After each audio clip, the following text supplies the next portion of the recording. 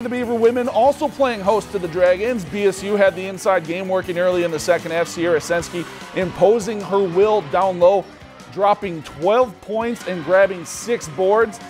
Tatum Sheely came to play as well as she hits from another area code. She had 4 triples and a team high 17 on the night, but the Dragons were just too much for BSU, outscoring the Bees 59-23 in the second half, thanks to Drew Sonis' game high 28. as they double up the Beavers 102-50. If you've enjoyed this segment of Lakeland News, please consider making a tax-deductible contribution to Lakeland Public Television.